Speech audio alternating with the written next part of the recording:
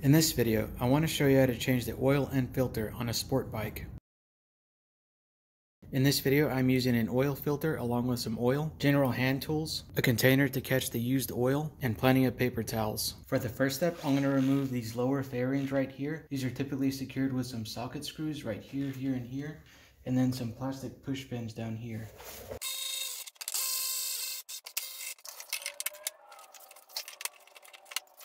For this specific motorcycle, I don't need to remove the other side since I have access to the filter right here and the drain bolt right here. Next step, I'm going to prepare the oil pan.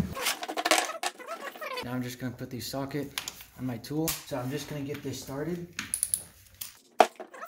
Then I'm going to put the oil catcher directly underneath it and finish doing this by hand. I'm going to loosen it until the last thread, maintain pressure, and then quickly remove the bolt so the oil does not get on my hands. Okay, so I'm going to pull it quickly.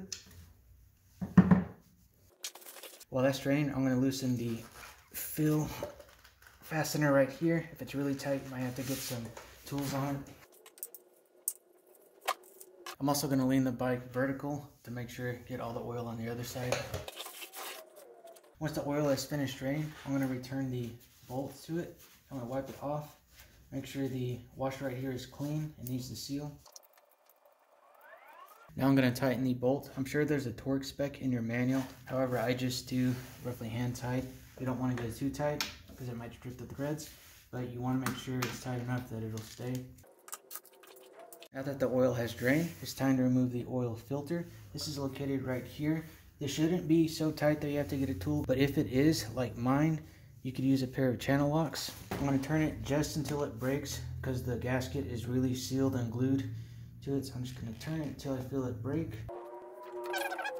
Once it's loose,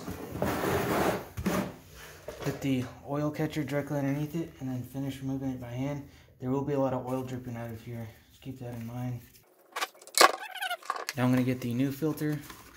I'm going to do a visual check to make sure it is the right size. So this one is. I'm going to get a little bit of the oil and put on this gasket right here. This is so when you turn it, it reduces the friction and you'll be able to torque up and you won't damage this rubber gasket. So I'm just going to coat it right there and then just put it back on. So I'm going to do it until it starts to get snug. I'm going to finish tightening it, do another about quarter to half turn. You don't want to get it so tight because it'll bond to it. It'll be really hard to get off. So I'm going to move it till about right there. Now I'm just going to wipe off all the oil while the catcher is still underneath it. I'm going to put the funnel at the fill hole, the oil, and just start pouring it in. I'm going to be watching right here at the oil level. I'm going to wait till it gets to about almost to the top, and then I'm going to stop. So I can see the oil is at the very bottom. I'm going to put it vertical just to see where the level ends up because I don't want to fill it up too much like it is, because once it's vertical, it'll be overfilled.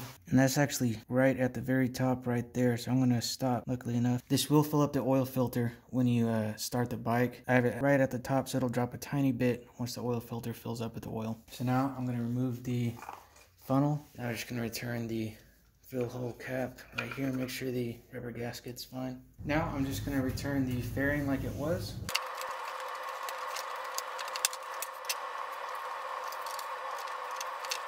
Now all that's left to do is take the bike for a ride and top off the oil if you need to.